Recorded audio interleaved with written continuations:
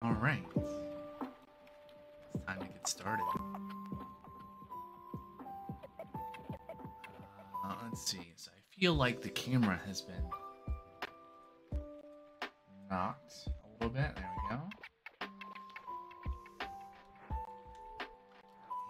And what are we doing today? I don't know. Let's figure that out. So just looking back between the last thing, excuse me, the last thing I said in Discord, which was about some performance testing that I was messing around with, I think towards the end of the last coding stream. So we were trying various things in AWS, different sized containers, I think, for the batch job.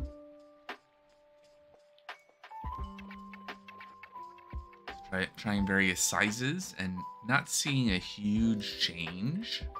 You know, 10, 9, 8 minutes between different instance or container sizes. All right, so were we gonna work on the audio transcriber or the like speech to text? Maybe we were. Maybe that's what we were doing. What's been committed and what's not? Okay, a bunch of stuff has not been committed, including this main.rs file. So maybe we started working on that. Yeah. Okay.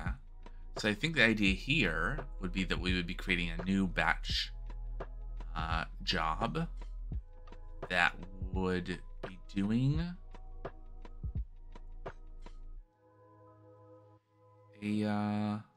doing the transcription. Well, let's just look at the file. Okay. So we have somewhere in here we have a main. Remember to use the outline. It's very handy. We have a main function. I think that should be legible on the stream. Yeah, so we have a main function that gets run. We get our AWS config from the environment. Then we load our own application specific configuration, which has an input bucket and a DynamoDB table names. We grab arguments.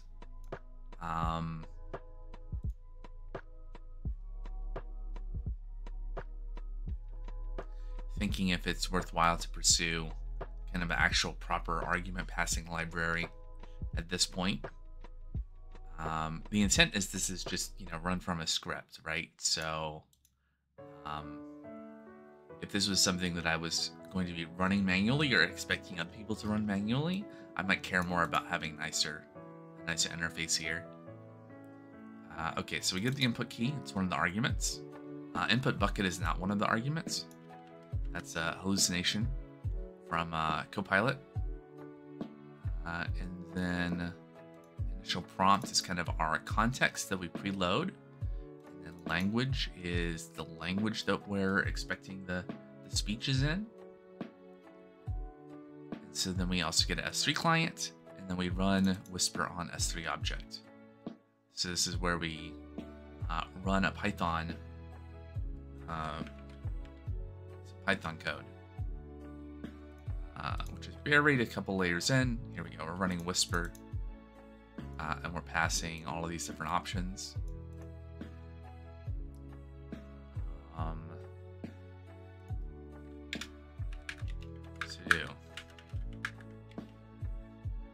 To consider, we're using a different model. There you go. There are it's like tiny, small, normal, something like that. I don't know. But we might consider different ones.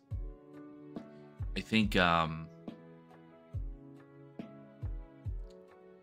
in the previous use case where we were invoking Whisper, this was much more of a, let me go run this thing and I'm going to expect results. I'm going to action on it immediately. Whereas the workflow that I'm trying to build here is more of a drop the files in, and it just works behind the scenes.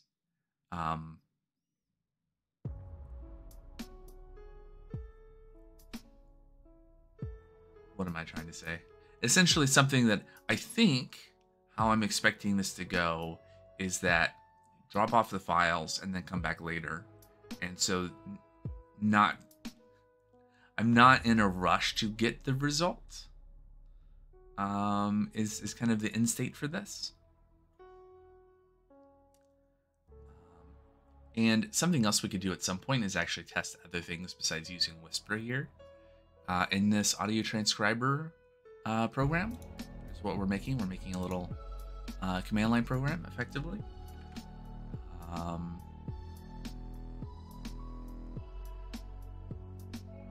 So what is, I mean, besides the to-do there, what else do we need to do for this to make this work? So if we go back to main,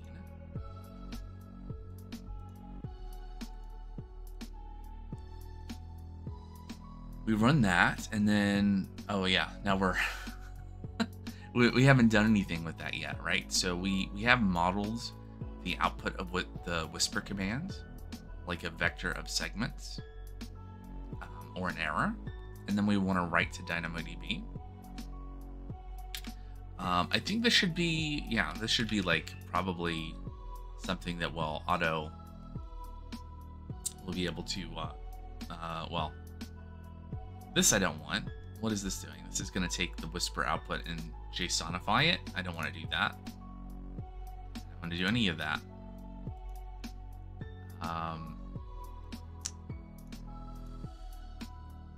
Let's see. Let's look at another example. So in, ooh, actually, things, yeah, to do. Sure. Things that we do in the previous incarnation of this code, right? So, right here, we're running this command, and we're capturing the, well, we're grabbing the standard input because we're piping the output of reading from S3.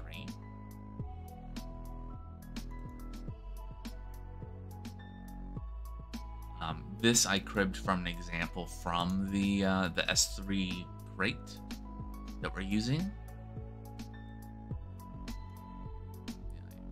SDK S3, which has a kind of streaming style, like we read bytes and we write them somewhere else. This is something we probably should do in video ingester as well, in terms of piping. We could consider doing that, because what we're doing in the video ingester program is that we're dumping everything to a temp file. We're waiting for that temp file to be written, and then we're reading from that file in a couple of different commands. I think the fact that we're using that file in several commands is potentially why we might not want to pipe, like stream. It gets interesting, right? So if we wanted to, there's some opportunities maybe to, like, we could introduce like a buffer in various ways, and there are things we could do, but I don't know if it's really worthwhile to do. And I probably won't really know until we get, like, wire more stuff together and see this in practice, or if this ever becomes like an application that is multi-user that other people are using, then we can get performance metrics across, you know, usage. Anyway, but for here, yeah, so we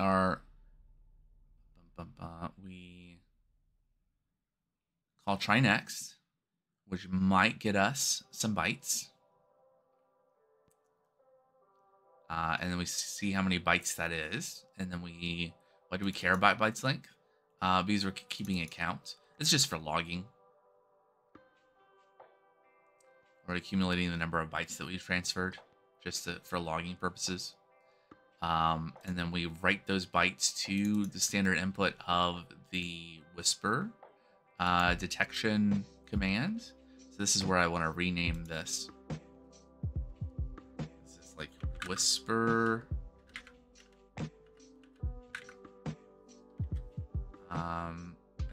stdn. Makes it a little bit clearer what's going on. So we're piping the contents of the S3 object to whisper, and then we flush. So we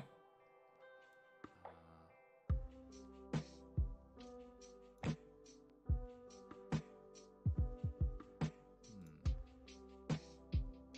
the child stdn.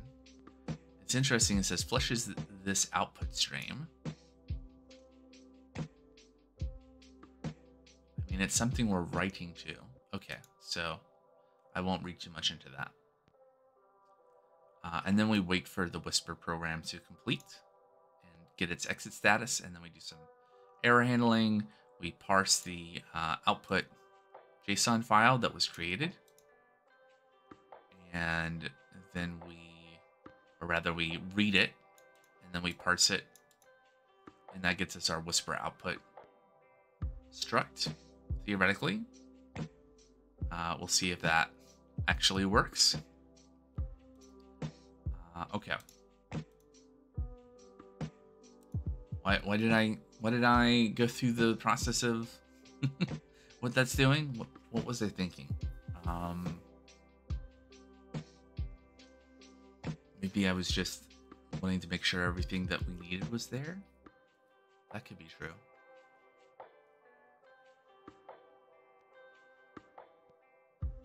I don't remember. So in the video ingester, I do remember. Oh, right. So I was looking at this, and then that got me thinking about how the other one worked. And yeah, anyway, what I wanted to do is I wanted to come over here and look at how we are talking, how we're interacting with DynamoDB. So we have this little function here where we grab a client, and then we do stuff like this. Now,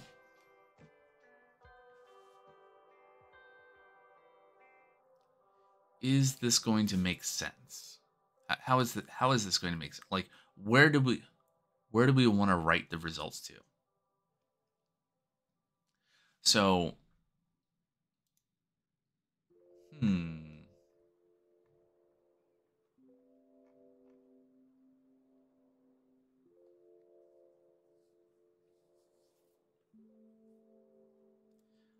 things we don't want to do. And kind of a parallel to what we ended up doing with the non-AWS hosted version of this.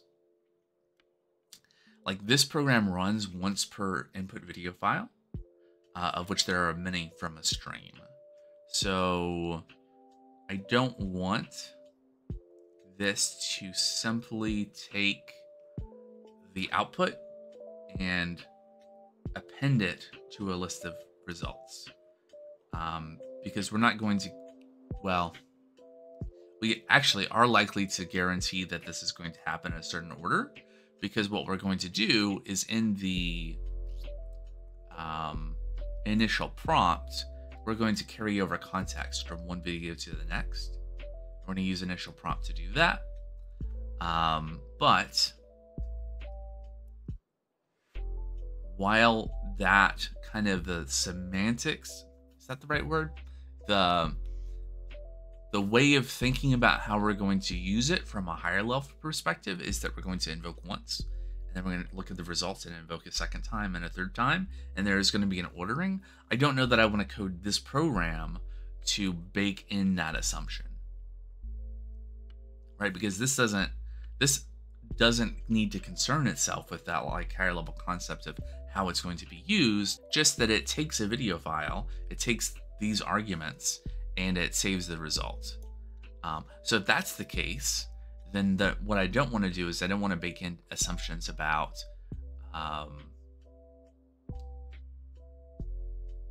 like I wouldn't want to. So let me go to the AWS console. That's gonna be a little bit clearer. So we have refresh, since all these tabs are logged out. So we have items in this table, and we have like silence detection information, it's empty in this case, metadata, keyframes. And so I could add a new key here, a new attribute rather, to this item about this video file called transcription segments, something like that. That, I guess, is fine because this item does represent this one file, this one video file that we're processing. In the past version of doing this, where we were putting this into, what were we doing? We're putting all the information into Redis, and then we were going to scrape that together. And then eventually that would end up in Postgres. This is like DynamoDB here is kind of our equivalent of what we were doing in Redis before. But with Redis, what we were doing is we were doing multiple video files, and then we were appending all of the results into one thing representing the whole stream. But here we're segregating the information to be per input video file, so that is literally kind of partitioning the data in that way.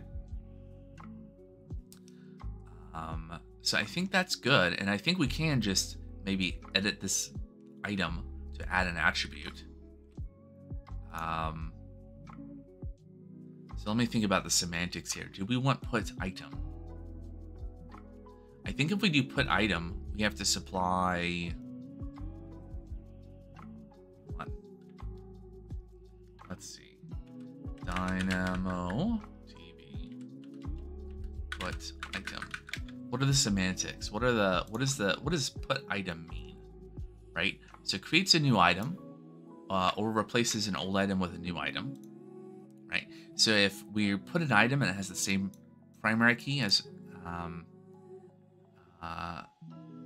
well, this is saying the same thing but the opposite direction. But if we try to put an item and the same thing exists identified by the key, the new item completely replaces the existing item, right? So we don't want to replace, because we don't want to have to resupply all the same attributes. Can we do an update?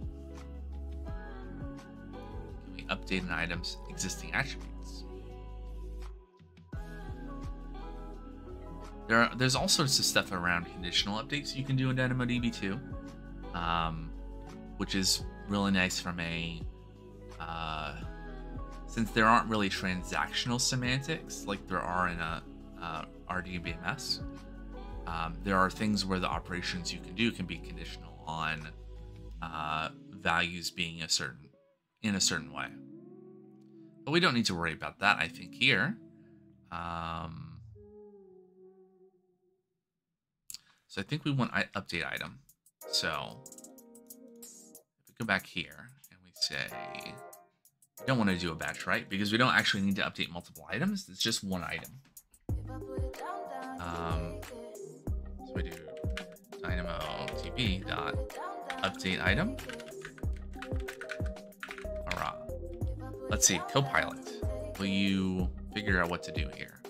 Okay, it's going to select the table name from our config. It's going to use the input key as the input. Well, it's actually called key in this table. The key is the key. Hence, the attribute name key corresponds with the primary key here. And then attribute updates transcription. And then this is going to attempt to take our output from Whisper and just JSONify it and then send that as a string. And we don't want to do that.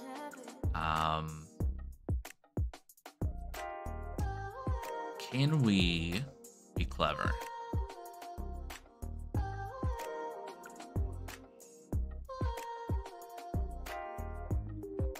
So suppose I wanted to provide a way to convert into, well, really convert the whisper output struct into an attribute value. Okay, so yeah, you implement from whisper output for attribute value. Can we do that? I think we can. Or maybe we have to go the opposite way. There are rules around what you can implement for what. So I think we have to go this way. Like if we, hold on, let me. So if we do this, I think this doesn't work because we can't. Oh, it doesn't complain. Interesting. This would be good, right? Because then we could do something like that.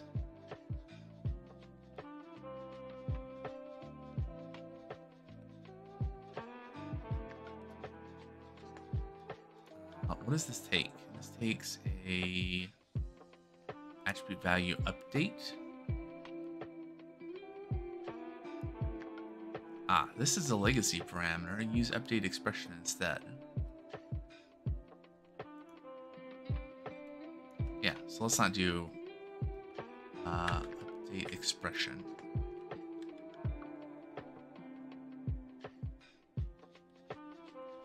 Okay, set transcription. This is familiar to me now. So there's a whole like expression language that you can do with DynamoDB, and this method takes one argument. Interesting. Can we look at this? Oh, right. So this doesn't take a second argument like this. This is just the expression. Copilot's just imagining things, and then probably something like this does exist. Yay! All right. So we're defining an expression attribute value called transcription with the colon. The colon's important, and it has this value. So we're parameterizing this expression, right? And so we're able to set the attributed transcription to be whatever value is represented here. So this works, except for the part where this is probably not what we want. Let's take a look at what we did.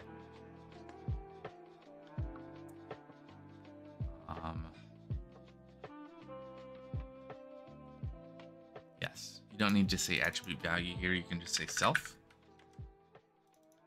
I feel surprised that we can. I guess this is okay as long as one of the two things is defined in the scope of this. I think if we were trying to do from, oh, I don't know, vec for attribute value, we wouldn't be allowed to do that. Okay, but the question is this going to do what I want it to do, right? So we take our existing segments from whisper output, we iterate, we map, and then we build something.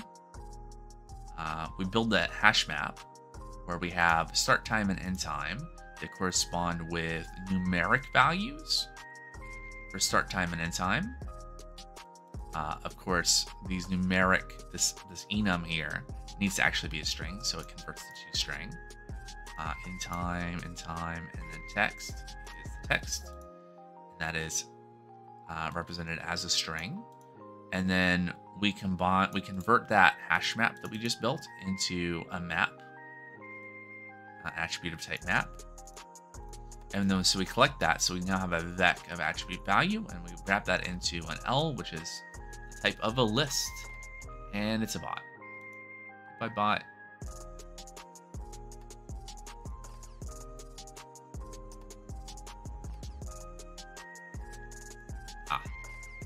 I should have not even said anything because that didn't even show up in normal chat.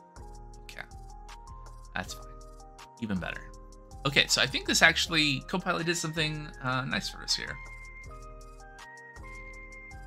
I think this will work. And I think that comment is redundant, so I'm going to remove it.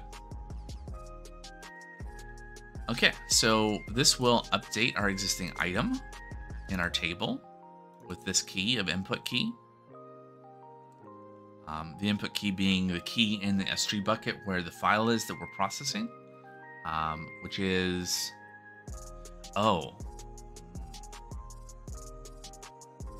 not the same thing. Not the same thing, right? So this input key is not the key for the video, it's the key for where the audio is, which is not the same thing, right? So it's actually this value.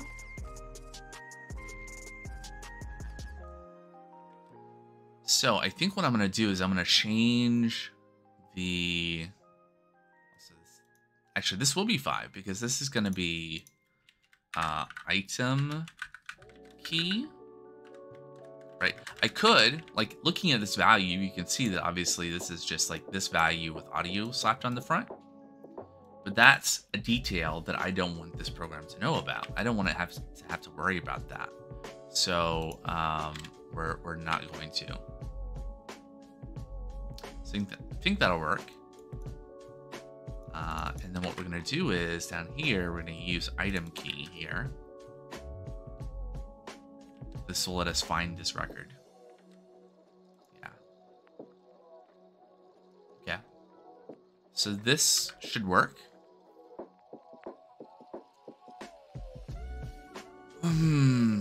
So now we need to deploy it. Well, we need to build it. And I don't have a handy way of doing that right now other than just doing it from the command line by hand. So we're going to do that. So I need a tab for ECR. Actually, no, I don't. I can do that all from the command line, I think. Hopefully there's nothing sensitive in my command history. There we go. Okay, so first we have to authenticate Docker log. We have to do Docker login with credentials for this AWS account and ECR repository. And then we're going to build. We don't need any of this build arg stuff anymore. It's going to be audio transcriber.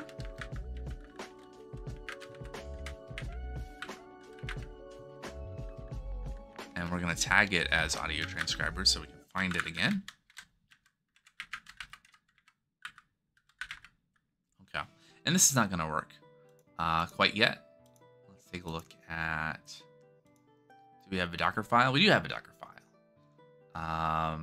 It's not going to necessarily have, well, it has FFmpeg. We don't actually need FFmpeg for this container. I'm not sure what we need. Let's take a look at our main Docker file.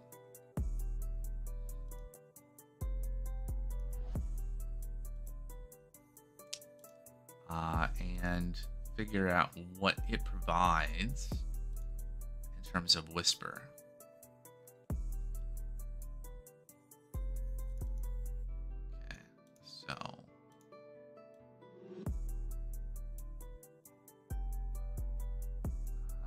Here, we do need these two things. I think we don't need FFmpeg. We might not need some of these other things as well. I'm not sure. And then OpenAI Whisper. There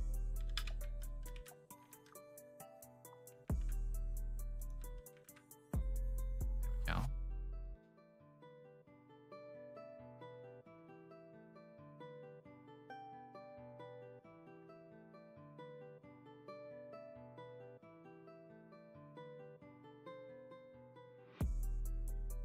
Well, I think, oh yeah, and then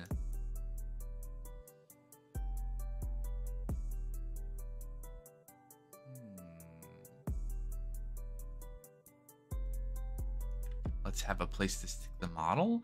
Oh yeah, so I think this was specifically so that I could cache that using how I was using this with Docker Compose. I don't know if this is going to be relevant for this use case. This needs to be updated. How many places does video ingester appear? Okay, so replace that with audio transcriber.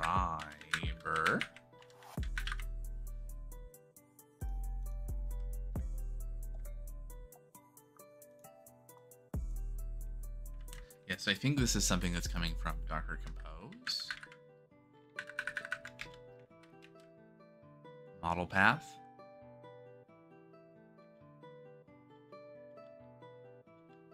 Interesting. Is that, so let's save that, close that. Audio transcriber. Are we parameterizing the model path when we run Whisper? No. And the fact this exists suggests that maybe it's hard-coded in the other thing too, I wonder. Let's create the folder, I guess.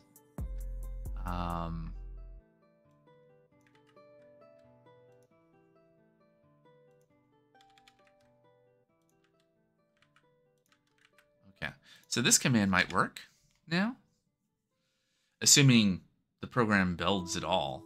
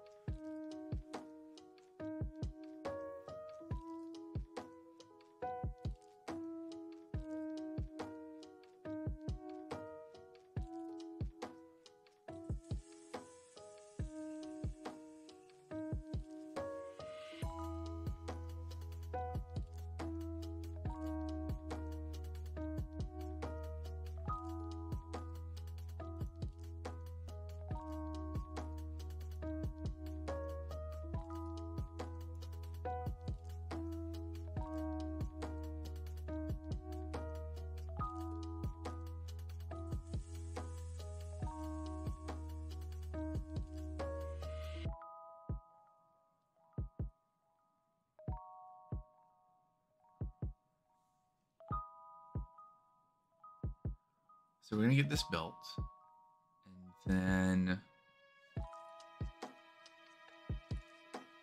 I think the next step will be to start to look at getting things in place on the Pulumi side to get this deployed and get this like hooked up to things. What's that gonna look like? Well, we're gonna have this Docker image built and pushed up to ECR. Well, let's talk about that. Okay, so Pulumi, on the Pulumi side of things, we have a lot of stuff going on here. Can we collapse a few things? At some point, we'll be in a place where it'll make sense to start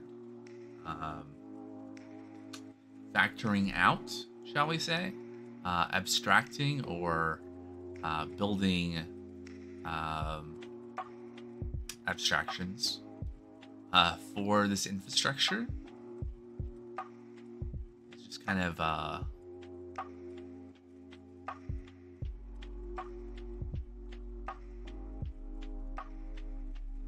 little early to do that.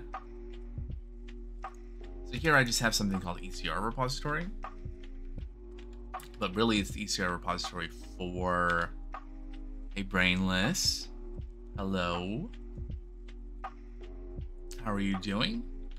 Okay, so let's rename this. This is going to be the ECR repository for the video ingester container images. Ingester repository is a good name. Doing well, how am I? Doing good, doing good.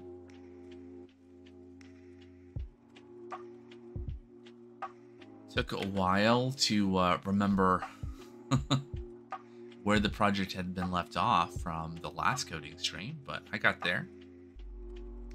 Is this variable used somewhere? Okay, we use it for the container properties. Okay. So, and then we want a audio transcriber repository. Sure. That is what we call the audio transcriber.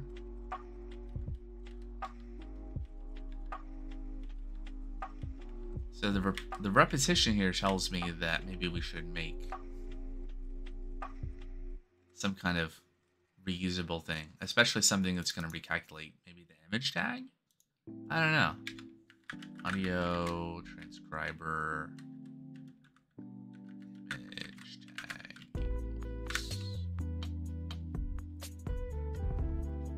what? Nothing.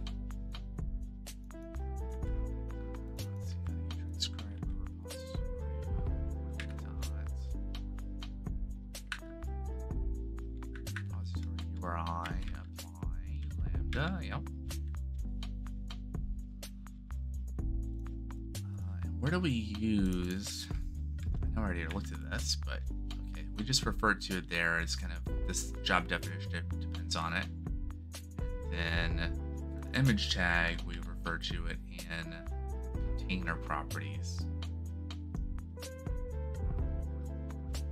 So I might look to see like if we can abstract this definition of properties and job definition and potentially, yeah.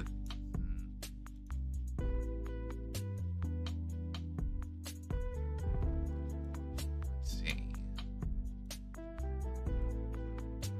What can we pull out of this to make this a little bit easier to get a handle on all the things that are going on in here?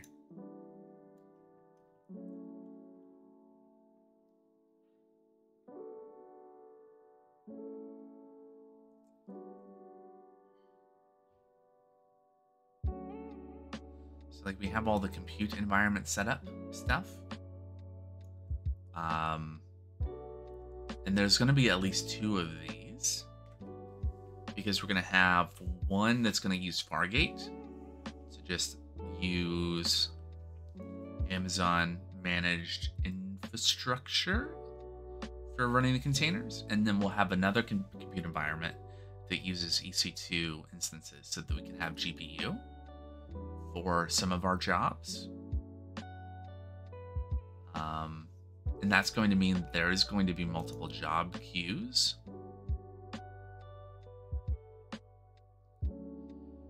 Now, what refers to batch queue here?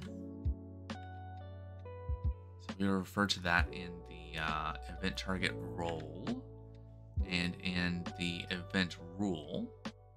And this consumes the compute environment. Does anything else refer to the compute environment? No.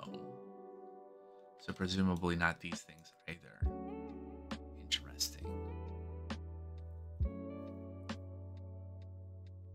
So this seems like maybe a good thing to pull out as a separate, I forget what we call them in Pulumi. It's not construct because that's what you call them in the CDK. Let's see, Pulumi docs. How do we Pulumi?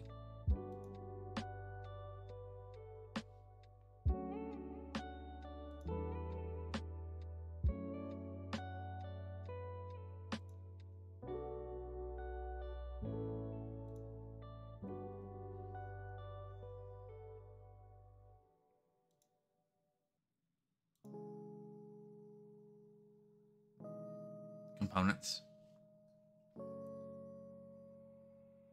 like this.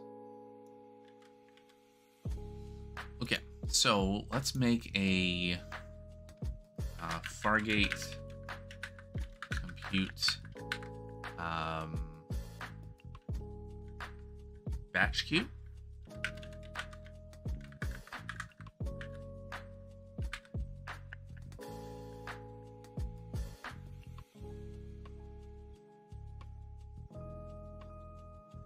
this is going to provide a class of the same name. It's going to encapsulate the code that I have highlighted here. And then potentially what I would do is I would create another one for EC2. And we'll figure out, like, probably initially it's just going to have all the details. And we might, you know, at some point parameterize those if we need kind of different environments and job queues. Or is this the right abstraction? So I noticed that the batch queue, the job queue for AWS batch, does take multiple compute environments.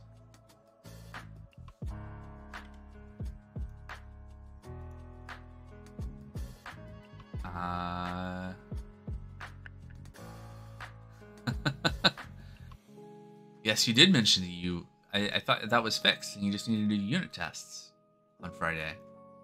You just saw a question pointing to code that you wrote and now thinking to get involved or let it wait.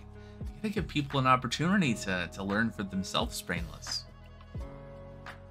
No, it's a bug from before 2020. A long ago, yes.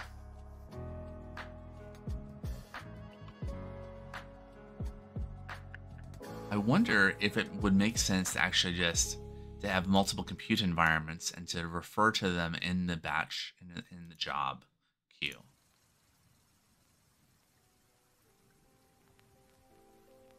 And then jobs go to the right compute environment based on some parameters.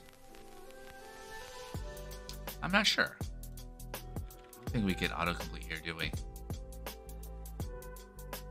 No, that's all nonsense. A user saw someone else's info. Oh no, that could be bad. What kind of info? I mean, there's a difference between a user saw someone else's username and a user saw someone else's social security number or equivalent. PII, oh no. Could be worse. It could be PHI. It could be like MRI results or something. Yeah, name, phone, email, yeah.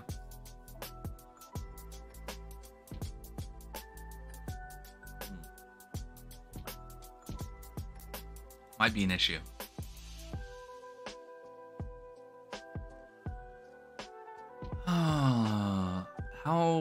How do compute environments and job queues work? It's more of an AWS question. So AWS batch docs. So job queues. Gonna switch to the work laptop? Yes. Look, I mean, if it's from like 4 years ago, I mean, unless it was malicious, which I'm sure it wasn't. You know, even if it was yesterday, everyone makes mistakes. And I hope your company does not have a culture of putting the blame on individuals and instead looking at, you know, bigger picture, the systems of processes and systems that result in things happening, right? Why wasn't it caught 4 years ago, etc.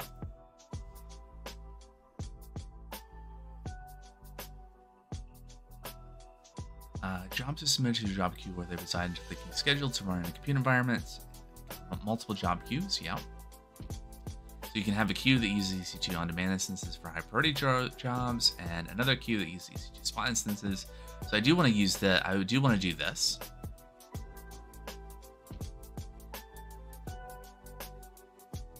They're misunderstanding the code. Yeah, that can be important to be timely in feedback to prevent people from going down rabbit holes. Assuming you're right, of course. But you know, no, I get that. So this fair scheduling policy thing, right? So can we?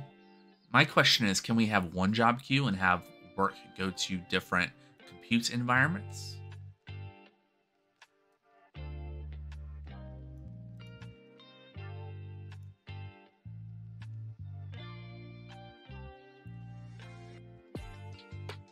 Yeah, one or more compute environments and assign an order of preference.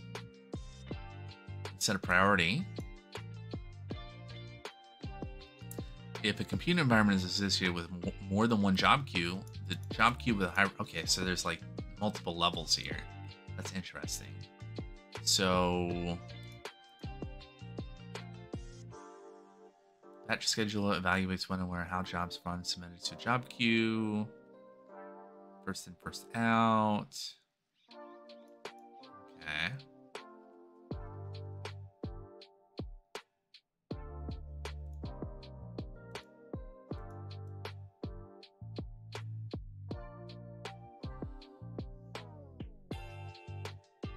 Wait, does the job queue have... Well, at least here I'm not setting the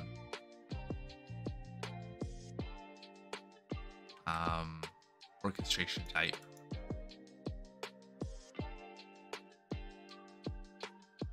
Does that just get inferred? Do job queues themselves have things I don't know? Okay, no, there is a type on the job queue. I'm surprised that's not expressed here.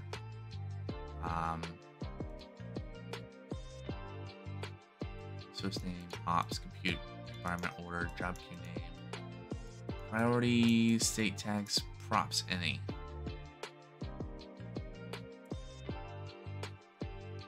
All of the compute environments must be either EC2 or Fargate. They can't be mixed. Okay. Well, that answers my question of how I want to structure this then. So I want to make a component that encapsulates setting up the compute environments and the queue, because I won't need multiple compute environments within a queue. So this is going to be a Fargate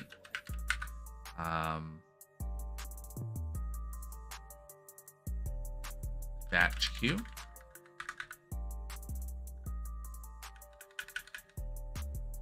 Job queue dot pi.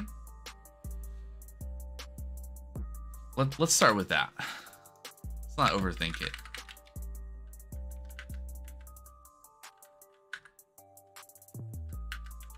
Yep. And that was an attempt to do a thing, but it's not the right thing. Let's go back to the Pulumi docs. So we wanted something like this to start us off.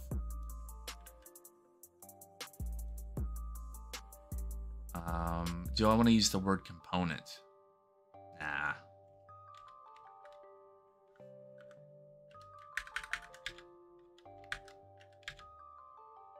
This module defines a Pulumi component resource that represents a Fargate batch job queue and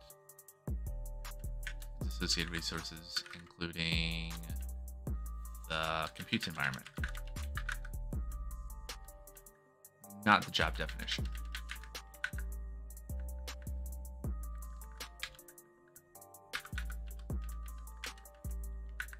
Something like that. Package here is going to be Globing Telegram, I guess.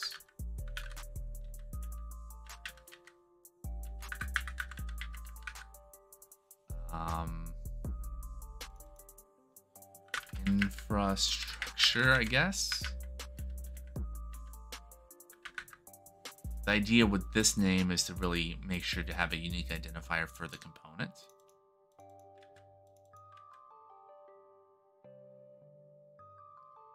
Type, the name, props.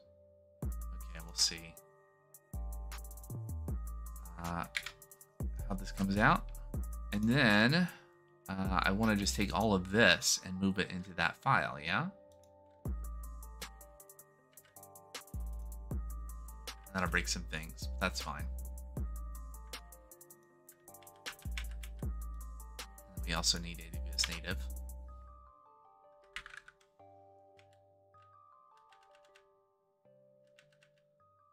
How do we do the import for AWS native? There it is. Oh, well, yeah. There it is. Okay, so how do we, I think there's a thing we want to do here when we're using resources or components inside of our component. Yeah, like this. Component resources often contain child resources. The names of child resources are often derived to ensure uniqueness. When constructing a resource, children must be registered as such. pass it with the parent option, and then use the name here in the name. Right, so we can do something like that, and then something like that. And anything we're missing here is going to need to be a parameter that's provided to this. However that works, I don't know yet. All right, so same kind of. Let's just copy that and then do that. There we go.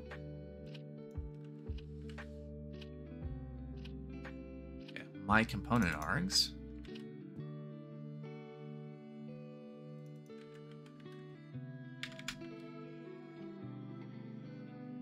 There's a tutorial. I might want to look at the tutorial. Ooh, register output. So we probably want to do that.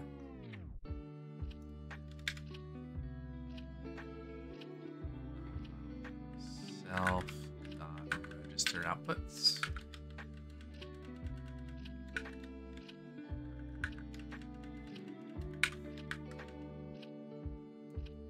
So do we want, I think we don't want to, we only want to provide the batch queue. The other things aren't really relevant to anything outside of this.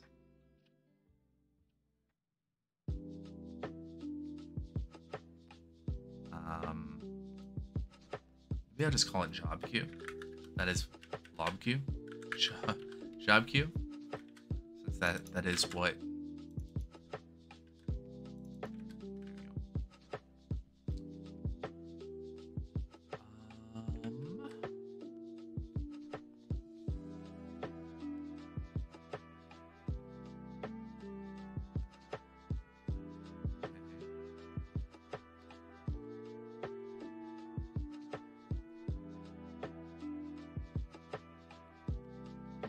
Take a look at that tutorial.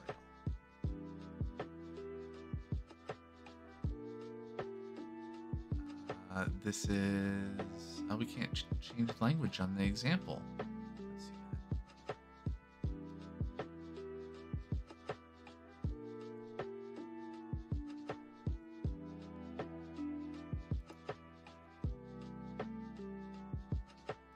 There's my component args here.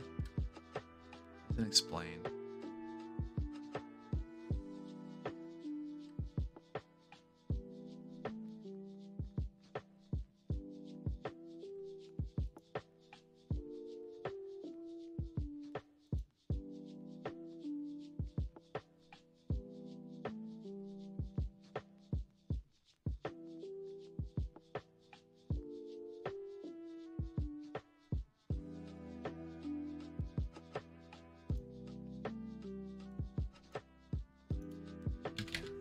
We're definitely going to want to say from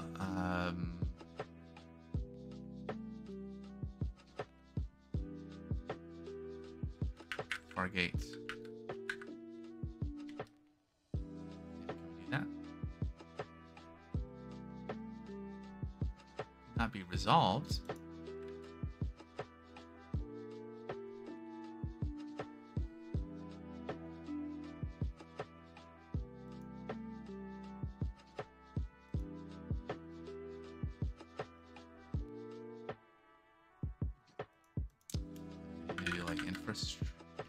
Infrastructure.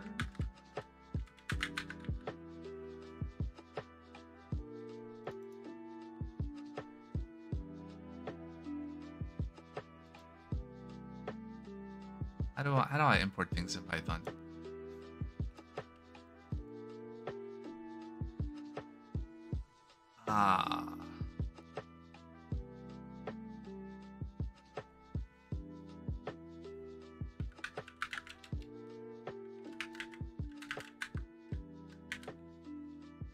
Feel about that. Not access could not be resolved. So we can add infrastructure to extra paths, or Can I do this? You know, you stop using Python a lot for a while, and it all comes down. Okay. Help me, Copilot.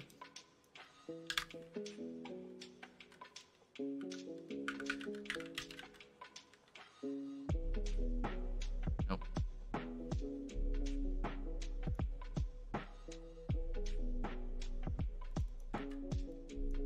All right.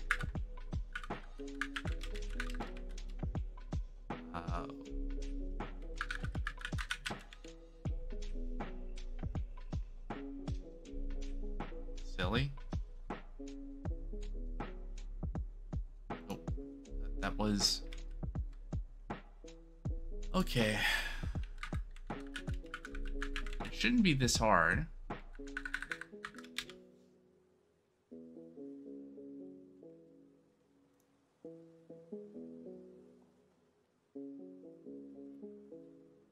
There are many ways.